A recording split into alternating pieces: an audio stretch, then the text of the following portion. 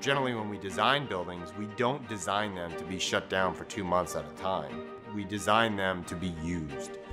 What we've never seen is massive building shutdowns across the country. This is office buildings, this is schools, this is sporting venues, and this project focuses on what the consequences are of shutting down buildings across the country and allowing water to stagnate in their plumbing.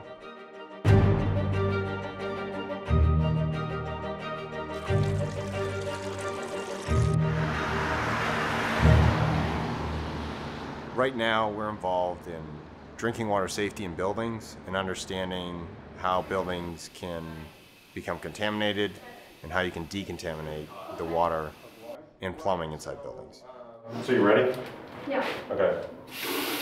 So we're gonna flush for 5 minutes. As water sits in the pipe, it ages, and chemicals leach from the plumbing like lead and copper and accumulate in the water.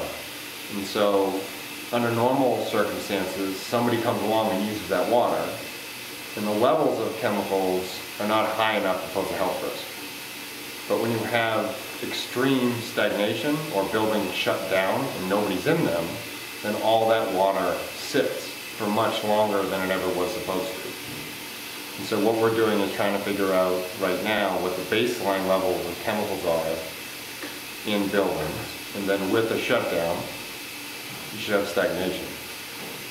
And then when more and more people start coming back to campus, we'll sample again to see if that water quality is deteriorated, and then how to basically get that bad water out.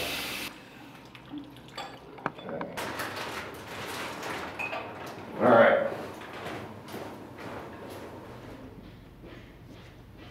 When you have water moving slowly through a pipe instead of fast, or water just sitting in a pipe, that water gets old.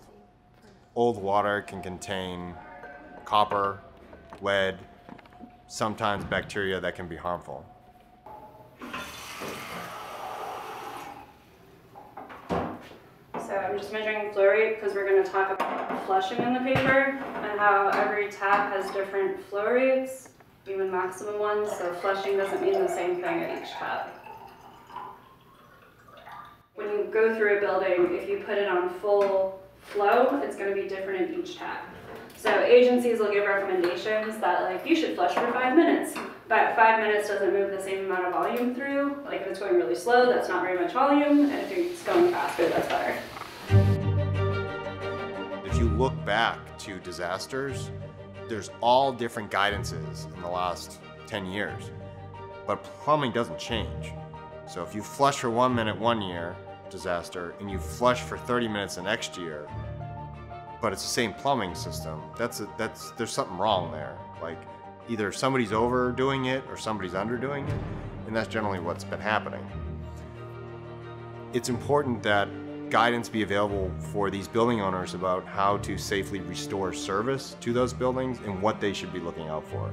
And right now, there is no guidance, and that's what we're going to be working on.